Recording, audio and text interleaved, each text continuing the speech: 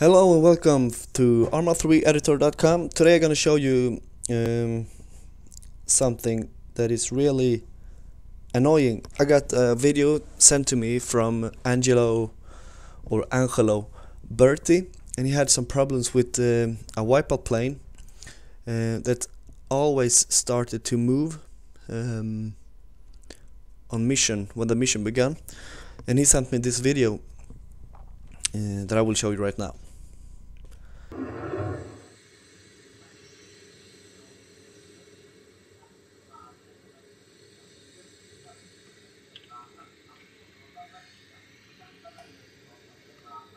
So as you can see, Angelo has a bit of a problem over there, and I tried with some triggers and all that kind of stuff, but I didn't really understand why the plane started to move.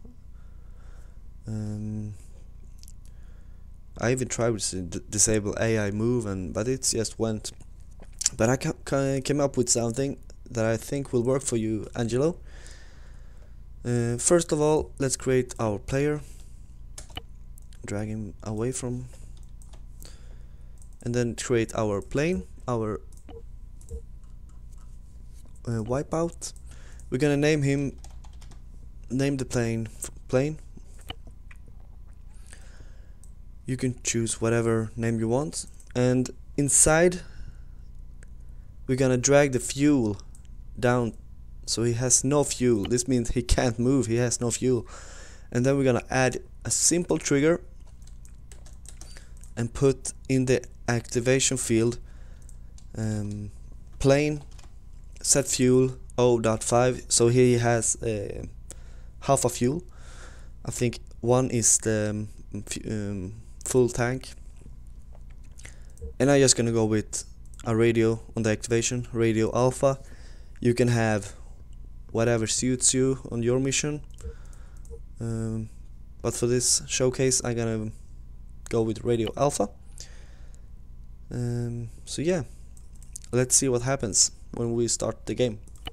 And of course we need to put out some waypoints, and what I have noticed is that it's very important that the plane is in the middle of this runway.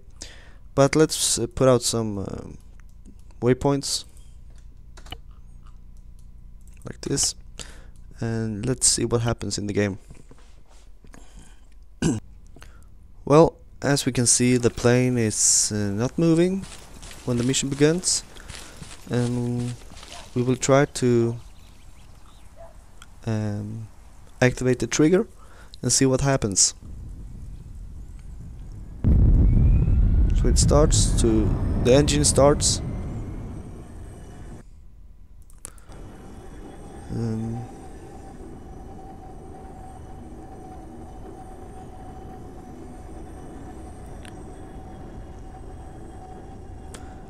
And I will speed up.